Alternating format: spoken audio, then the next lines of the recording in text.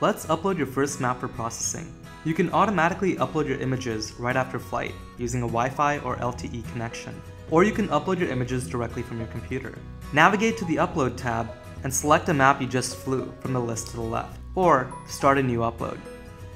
You can drag and drop photos directly into this area here, or select the photos from your files.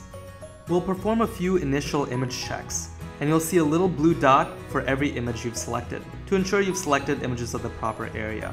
You can also see the date this map was flown, as well as choose the type of area you've mapped. Terrain for farms, open fields, or any relatively flat areas, or structures mode for residential or commercial buildings, towers, or other tall structures.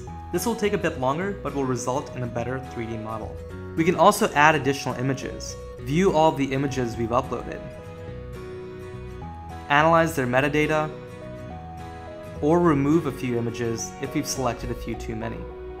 You can also add ground control points and access advanced settings. When you're ready, just hit the Upload Images button.